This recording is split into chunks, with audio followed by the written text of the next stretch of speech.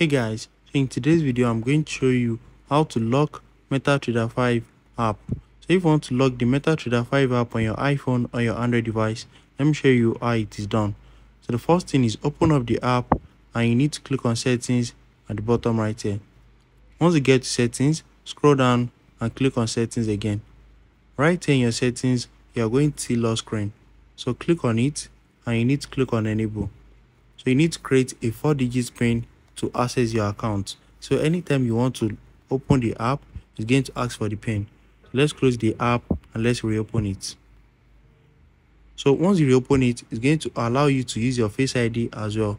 Just allow the app to have access to your Face ID or your fingerprint. So you can also use your Face ID instead of the 4-digit PIN every time.